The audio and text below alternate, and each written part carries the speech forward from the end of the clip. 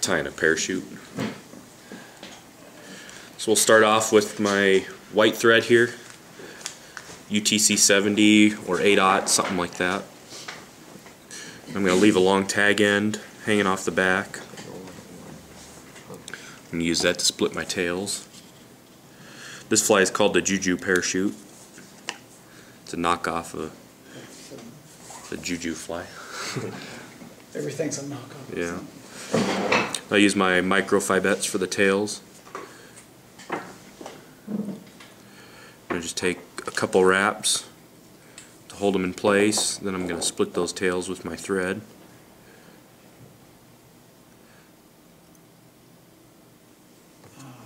There you go. Catching. I'm going to make that nice smooth body. Ooh, need scissors. Gotcha. Don't have any. And a whip finisher. You have to buy that. Start with scissors. Work nicely. Hair scissors. Is that an 18? Yeah, 18. Then I'm going to use super hair for the body. Use 1 strand of black, 2 to 3 strands of chartreuse. And for a fly this time of the year, I'd actually probably tie this in like a 20 or 22, but for demonstration purposes we'll tie on this 18. I'm going to tie in that clump of super hair at the front, wrap back. Just right before, I'm going to leave 1 wrap short right before I get to the butt. Then wrap forward, trying to keep everything smooth.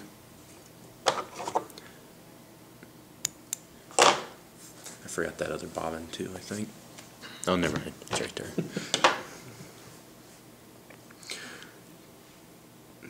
Then I'm going to make 1 loose wrap over the butt of the fly. I'm going to use my fingernail to kind of push all those fibers back into place. And then just continue forward. Nice. I can never get it cut perfect. You wrap enough of them and you will. Or the tails, I just started tying them together because I was like, oh, And you can do that too. You can just tie in a clump if you want. wasting too much time on this. Then I'm going to get rid of the white thread and just tie in some brown, just wrap over everything. Is this what you're experimenting with on Wednesday? You're just tying a It's a parachute, yeah. weird parachute. Then I'm going to use black polyfoam yarn or poly yarn to make a post.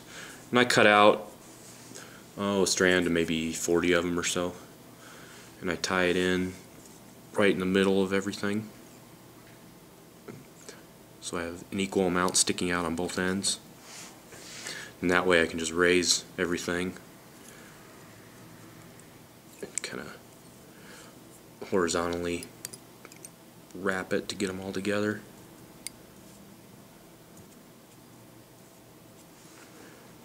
And I build up a little bit of a base.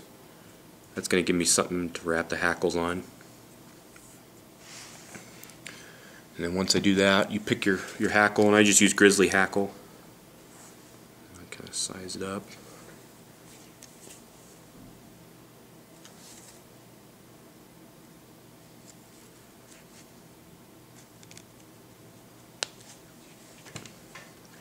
And I strip out some of the hackles off the base so you have a bit of the stem showing. When I tie this in, I start to tie it in kind of on the side towards me, and then I'll lift the feather and tie it around the post.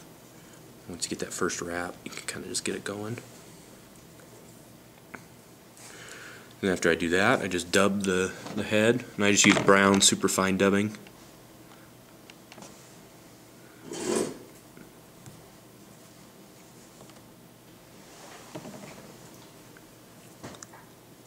Lick it a little bit to get it tight. And then what I try to do is just build up kind of a ball around the head. And once I do that, I'm actually going to take the whole hook, invert it, and get my thread to sit right there on the, let's move the camera here. There we go. Then I'm going to take my hackle and just wrap it right along the base. Once I do 3-4 turns, I'm just going to take my thread, capture that hackle, and I'm tying on the actual the post, not the hook. And then trim out your hackle. Then I get my whip finisher, and I'm going to also whip finish. This time it's actually easier On to the trim. post? Trim that. Yeah, I'm going to whip finish on the post too. So you're gonna naturally catch some of those? Yeah, and you're still going to catch a few. Post But the nice thing is when you do it this way, you don't catch the fibers up by the eye, you kind of catch them on the side, so all you do is just go on the side and just Cool. clip them out.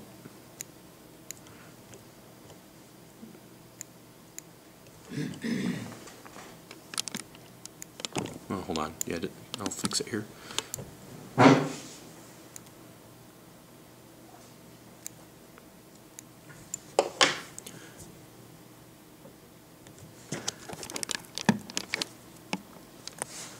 That's it.